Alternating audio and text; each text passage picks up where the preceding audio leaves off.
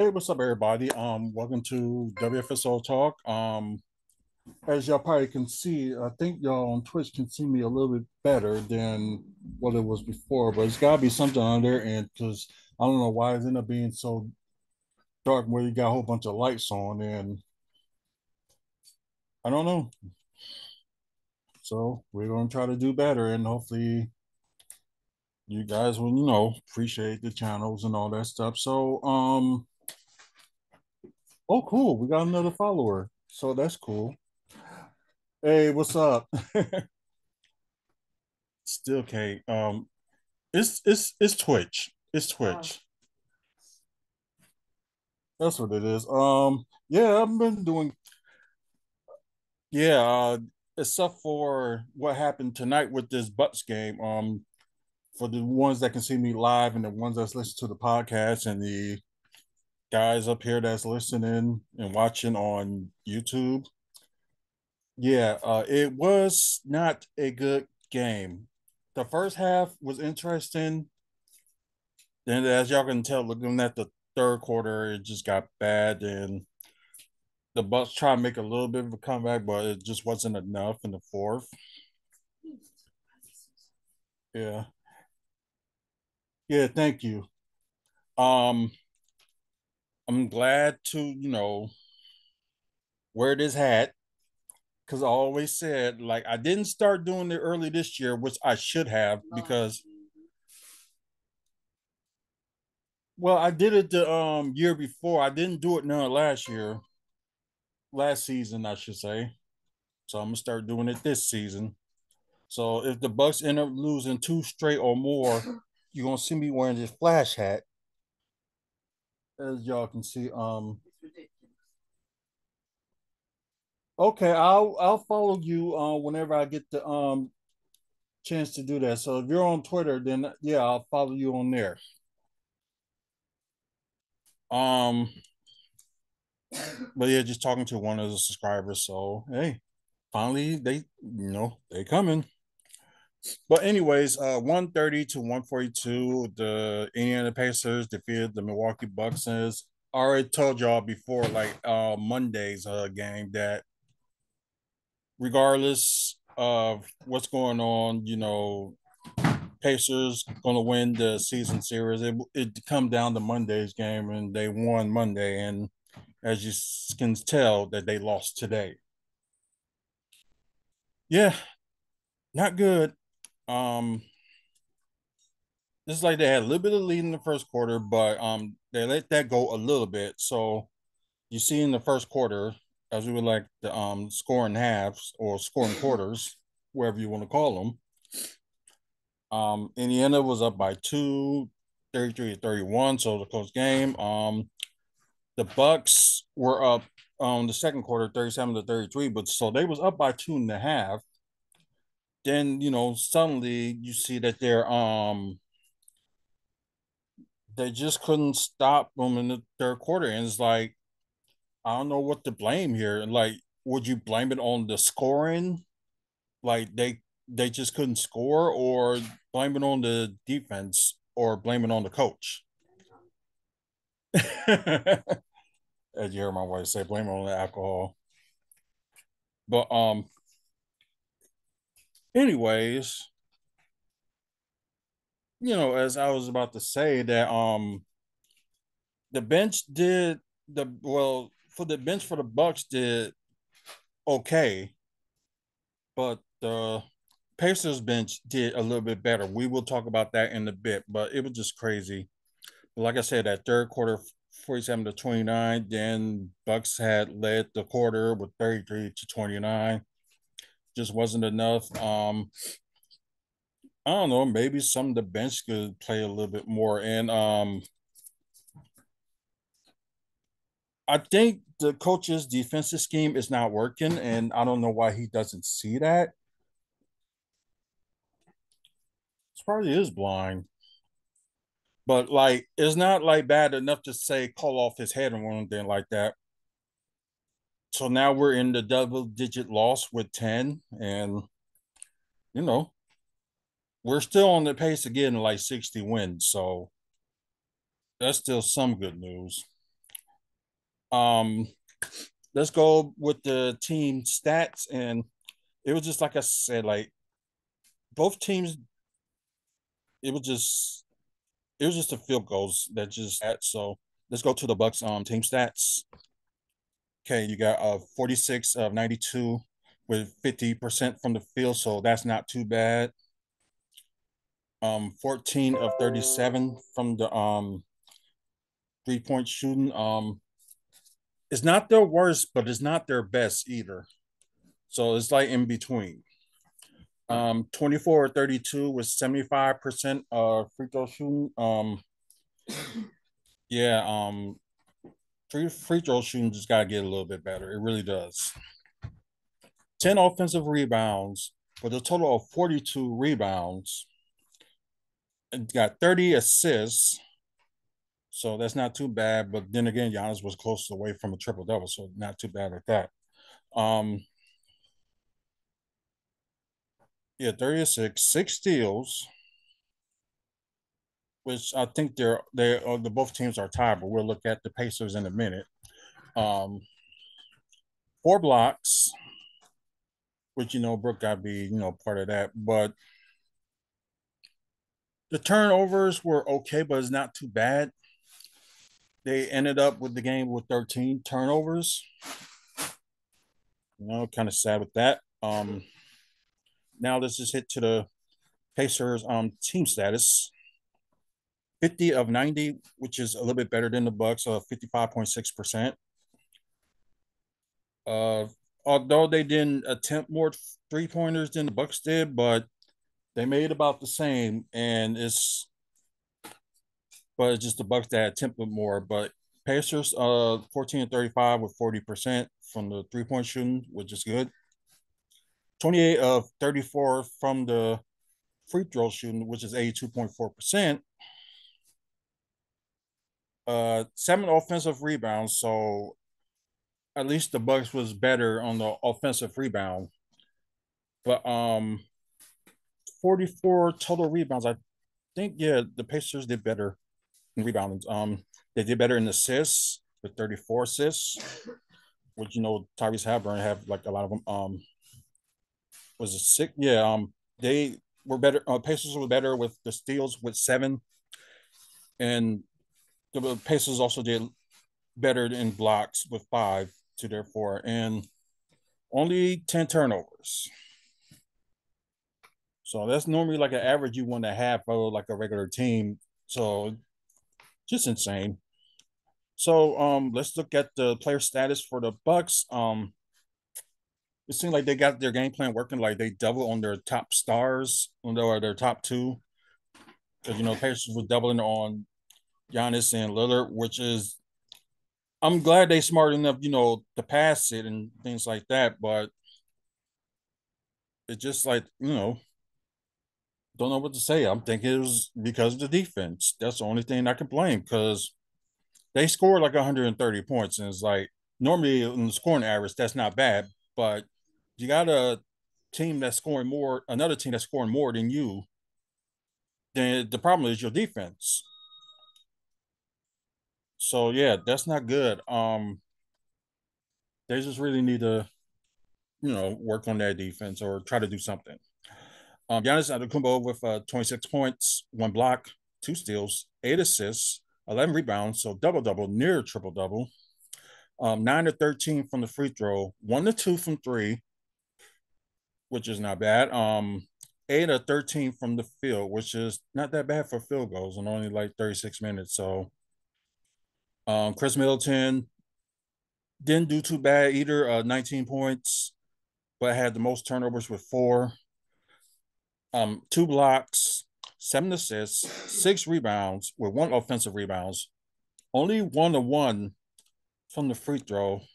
4 or 7 from 3, so which is not too bad. But 7 or 13 from the field. Brook Lopez, like I said, scoring wise, I'm glad he stepped up a little bit. Um, he had 16 points. Wow, really had no blocks, so don't know what's going on with that. 1 assist, 5 rebounds with 3 offensive rebounds. But then again, he didn't play none in the third.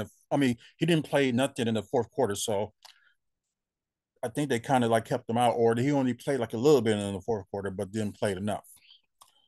Um, 2 of 3 from the free throw, 2 of 4 from three, and 6 of 11 from the field. Hey, this is pretty good. Um, Damian Lillard with 23 points, 3 steals, so that's not bad. 5 assists, 2 rebounds with 1 offensive rebounds, 9 of 10 from the free throw. Ooh, 2 of 8 from the three. So yeah, he's surprisingly missing a lot of his 3 points. So that's been going on as of late. And the field goal shooting percentages is not that great either. 6 of 18. So they may have they end up doing like a player or players only meeting or some sort of meeting because they got to work something out with Damian Lillard and see what's going on. Malik Beasley with 8 points, 1 assist, 1 rebound, 2 of 5 from three, but 3 of 8 from the field. So yeah, his field goal is not doing that good either. Now to the bench, where the bench did at least okay, but it was just not enough. And plus, good thing they only paid Pat Connaughton like 14 minutes, but they should play him at least 10. So I want them to go a little bit lower than that. Hopefully they'll do that next time. But Bobby Porter's with 9 points, 1 block, 1 assist, 6 rebounds with 3 offensive rebounds, 1 of 2 from the free throw, 0 2 of 3, and 4 of 10 from the field. Yeah, his scoring is like up and down. So it's like he has an on and off switch. So something is up with Bobby. So they need like another meeting or something. Like I said, like they had to figure out what's going on with everybody or what's going on in practice. My job ball champ, 12 points, 1 assist, 3 rebounds with 1 offensive rebounds, 0 3 from three, which is kind of sad, but was 6 of 9 from the field, which is not too bad. Cameron Payne did okay, 7 points, 2 assists, 1 rebound, 2 of 3 from the free throw, 1 of 2 from three, and 2 of 3 from the field. And Andre Jackson Jr. think he should have got a little bit more minutes than Connaughton, but that's just my opinion on that. He had 7 points, 1 steal, 2 assists, 2 rebounds, 1 of 2 from three, not too bad, and 3 of 4 from the field. Now let's get to the player status of the Pacers. Jalen Smith, 13 points, 3 assists, 7 rebounds with 2 offensive rebounds, 2 of 2 from the free throw, 1 of 4 from three, and 5 of 8 from the field. Bruce Brown returning. I think he only played like one game on the during this match. I think no, 2, because he did play him in the in-season tournament finals too. So Bruce Brown with 15 points, and he did foul out. 2 assists, 5 rebounds, 5 of 6 from the free throw, 0 1 from three, and 5 of 7 from the field. You can see right here, there's yellow stain all over it. Neil Smith, 9 points, 3 steals, 2 assists, 4 rebounds, 1 of 1 from three, and 4 of 4 from the field. So a little bit of a good shooting night for him. Miles Turner with 15 points, 2 blocks, 2 assists, 7 rebounds, 2 of 4 from the free throw, 1 of 4 from three, and 6 of 9 from the field. Tyrese Halliburton had the game high and the team high with 31 points, 3 blocks, 1 steal, 12 assists, a double-double for him, 2 rebounds, 6 of 6 from the free throw, 5 of 11 from three, and 10 of 20 from the field. Now, this is where it gets crazy at, folks, because if you can see, 3 of their players actually did better than our bench. So partly it just sucks that our bench is like to blame partly because it's like it seems like some of the players ain't getting going or like what's going on. Just don't know. It's like the bench and the coach is to blame for this game. That's just my opinion. Obi Toppin with 15 points, 1 steal, 4 assists, 8 rebounds with 3 offensive rebounds, 3 of 4 from the free throw, 2 of 6 from three, and 5 of 12 from the field. Isaiah Jackson, you got 9 points, 1 steal, 3 assists, 4 rebounds with 2 offensive rebounds, 1 of 1 from the free throw, and 4 of 6 from the field. Buddy Hield did a little bit better than the last game. He had 10 points, 1 steal, 2 of 3 from the free throw, 2 of 4 from three, and 3 of 8 from the field. And Matterburn, I think that's his first name's been, so I could be wrong. So apologize by him. 16 points, had the bench high. He also had 3 assists, 1 rebound, 2 from the free throw, 2 from three, and 6 of 9 from the field. So they both done playing against each other in the season series as Indiana wins the season series 4-1. That one game that they won that was at home. So yeah, they're done with the Pacers for the season, or unless they end up being in the playoffs. But it's a potential, they might beat them in the playoffs. Who knows? But the actual next game will be tomorrow as they go against I think San Antonio Spurs. Maybe Victor Wembanyama will be playing, and we will see like how that matchup will go with him and Giannis. Because like I just said, Victor Wembanyama didn't play last time, and we'll see if he's playing this time. So let's go to the full standings and all that crazy stuff. So while we wait on, you have Art from the Heart. Just if you're interested in fan art, like drawings or like from comic books or anime, like cartoons and stuff like that, you can go to Mike, who also with us at WFSO, got his own thing going on. So just check Moving Dudes. You can also get a hold of them on Facebook too. Just look for Moving Dudes. And if you're in Wisconsin or in Florida, if you like to move, you need help with moving, they'll be the ones that ask to help you move. So within those 2 states. So get a hold of Sean at 414-807-4299. Okay. Now let's get to it. Miami being a crap out of the Lakers. Ouch. So standings in the conference. Boston still in first right now. They the best record in the NBA, but they lost their last game. Or as I mentioned, Milwaukee with the 2-game losing streak. So hopefully, they'll see. Philadelphia is in third. They won their last game. Miami, they're currently playing right now. They lost their last 2 before today's game.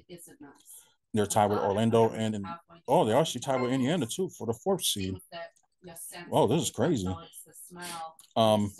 Miami, Orlando lost their last 2, of course, and Indiana won their last 5, including 2 games against us. Cleveland is in 7th. They won their last game. New York is in 8th. They won their last game. Brooklyn lost their last 4. They're in 9th. And Chicago, which I think they're still playing right now against New York. They are in 10th. Then you got the bottom, and you got the single-digit wins with the other 3. Which the only longest losing streak right now is like Brooklyn with 4 and 5. I think that's overall. Yeah, 5. Minnesota in the West, they're the 1st seed. They lost their last 2. Oklahoma City Thunder lost their last game. Denver Nuggets won their last game. LA Clippers are in 4th. They won their last 3. New Orleans Pelicans, oh wow, they jumped up. Now they're in 5th, winning their last 4. You got Sacramento losing their last game. You got Dallas losing their last game. And they're in 7th. And Phoenix are in 8th with a 4-game winning streak. Houston won their last game. Lakers lost their last two. They're in 10th. Then you got Golden State, Utah, Memphis. Then you got the teams that only win in single digit wins. You got Portland and San Antonio, who lost their who has a 3-game losing streak, and that's the biggest in the West right now, but not the biggest overall. That goes to Detroit. I don't know. I just had to get that out of me because this is like ridiculous. We'll be back on here tomorrow, and I'm glad that you guys on here that's on the live. I'm going to talk to y'all a little bit longer on Twitch, so please follow us, and I will follow you. Or you can follow me through my Artrell Jones account on Twitter. Well, call it X. Or you can also follow Wrestling Fans Speak Out or WFSO on X as well. So just look for those two, and I'll try to be on there as much as I can because most likely I don't. So please follow us here on Twitch. So I think we're just gonna do these more lives. So I just like to get more content out there. So I'm gonna do this more. So yeah, if you guys that's on the podcast on Spotify, please follow us on Spotify and wherever you get your podcast from, please look for us on there. Look for Wrestling Fans Speak Out, please. And if you guys on YouTube like this video, give it a like if you like it. It'll like spread the word of what we're doing, talk about butts content and pro wrestling content. Also, you can check out our past videos here on YouTube, like if you like wrestling content and excuse me, butts content. So the last video that I did, that was the video before I did, like a content was like about the Bucks. So I didn't get in trouble with that doing that content. So that's good news because I'm probably gonna do more, wrestling content too, doing that. So I'll just keep doing that until they give me a strike. So we'll see. Look for our past podcasts on Spotify or wherever you get your podcasts from as well. So check that out. You guys, thank you very much for listening and watching. Until the next video, which will be tomorrow or whenever or something happens, we will be on here and talk about that. So until the next podcast, until the next video, you guys, you guys have a good one and let's go. And hopefully they'll do better tomorrow. That's the only way we can hope. So see you then.